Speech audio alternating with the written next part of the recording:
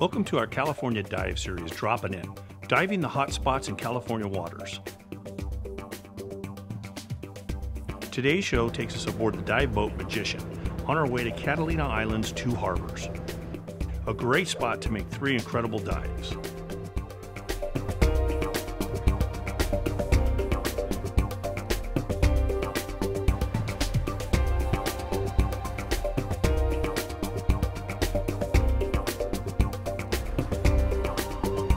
Today we're headed out to Bird Rock, see what the conditions are like there. It's a rock just off the isthmus of Catalina Island. Nice reef area. It's got some pretty spectacular drop-offs and shallow areas as well.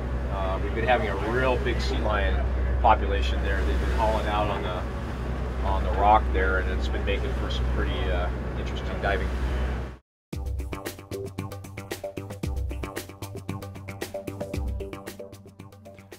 Divers begin gearing up as the Magician approaches our first drop-in spot, Seafan Grotto.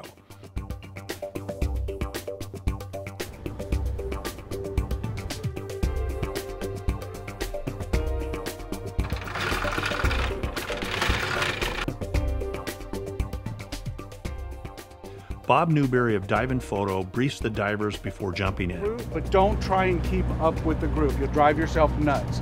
I'll keep track of, I'll kind of be standing back, because the way I can be is looking this way. You guys can't go anywhere, okay? So if there's an emergency or anything, rely on your buddy, not the group as a whole.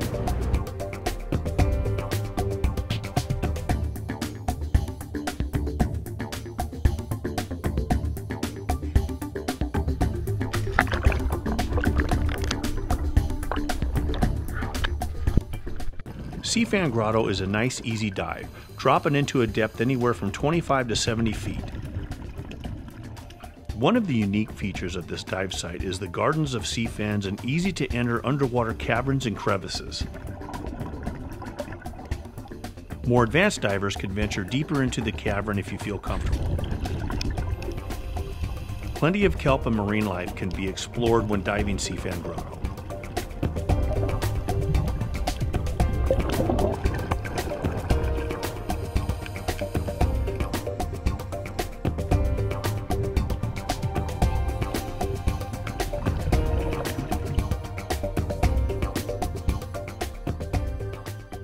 Right now we got some soup for the divers, and when they come up they'll get pretty cold, so give a little tomato soup to warm them up.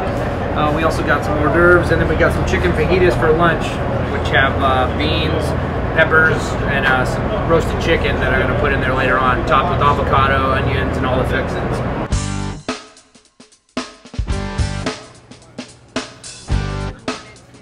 My last dive, I saw a moray eel, a lobster, a lot of them, and a lot of Garibaldis. My first dive, Catalina, I really liked it. It was kind of cool, saw some cool fish, and I don't know, ready to go out to the next dive.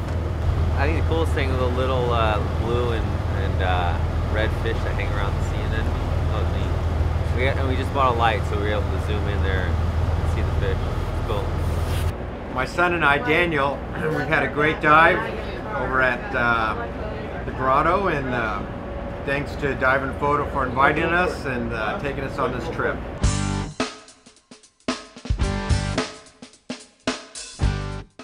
After a great first dive and a full tummy, Captain Jerry Lewis briefs everybody for a second dive. If you go straight off in this direction, you'll end up in about 80-90 feet of water with jumbo boulders going all the way down to the sand. Same on that side and same back over here on this side. So if you want shallow, stay on the plateau. If you want to get a little bit deeper, venture out to the outsides. No current, you can see the kelp straight up and down. If you guys will do me a huge favor, we're on one anchor here, so the boat's going to swing around. Okay? You can see all the kelp is up, and we're sitting right in the middle of it. When you guys make your giant stride and you get into the water, do me a big favor. Keep your mask on your face, keep your regulator in your mouth.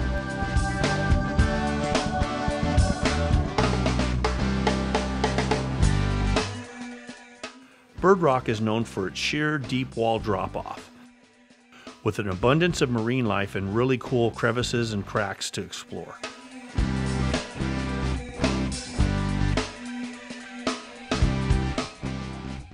The rock face can drop down from 5 feet down to 80 feet.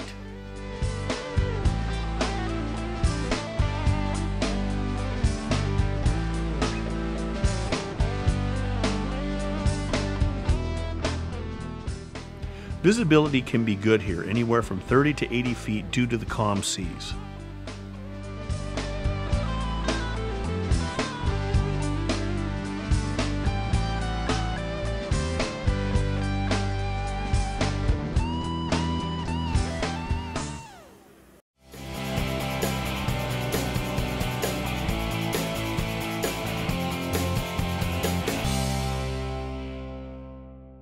And today we're profiling the Bear 2012 Elastec.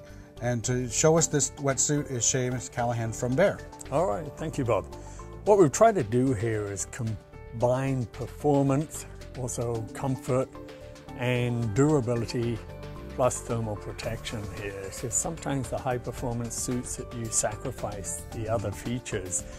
We're utilizing a 250% stretched neoprene, but a neoprene that has excellent compression resistance and a good memory. So dive after dive, you're returning back to your 7mm suit, not the case with cheaper neoprenes.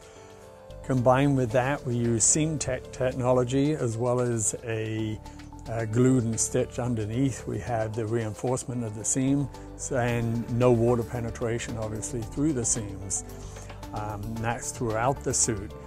On the elbow pads, we have a Protect material, and that is also over the shoulders where it stops abrasion from the BC.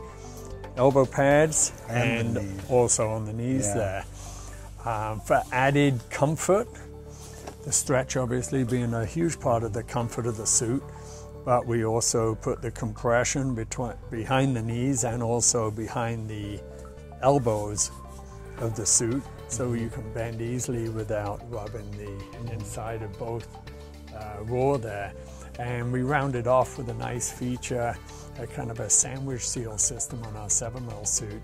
Elastic boots and gloves are designed to fit inside this, so there's no water penetration in the ankles, the wrists, and then also with the neck seal, we have a neck seal that has good stretch and a skin seal that is also designed to fit with our hooded vest exterior, which is also a skin feature. And it rounds off to be a very high performance, very comfortable, but also a very excellent thermal protection. So. Absolutely, well thank you.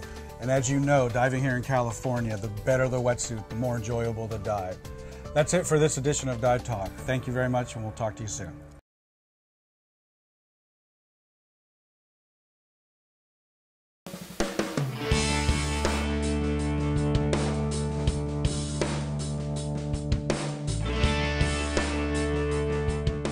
We've now come to our final dive spot at Isthmus Reef, a popular dive site close to Bird Rock, known for its shallow reef and steep walls loaded with lobster and marine life.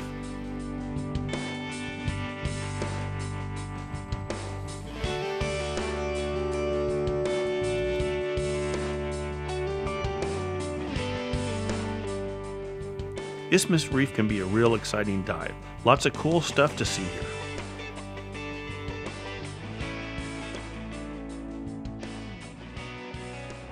Yeah, well, today it was a great day of diving. Hopefully all the people enjoyed. We had better conditions than we hoped for. We saw some unique stuff we've never seen before. The lingcod with the eggs, and it was just awesome. Good interaction with the octopus. We couldn't pray for a better one. Well, we're on our way home. I think everybody had a good time today. We hit 3 different dive spots. We went to Seafan Grotto, and most people, I guess, got to see the grotto.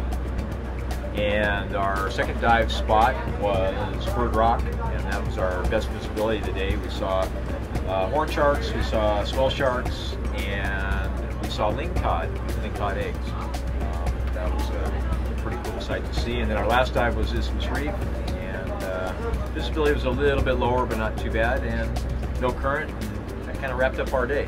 I think we all had a good one.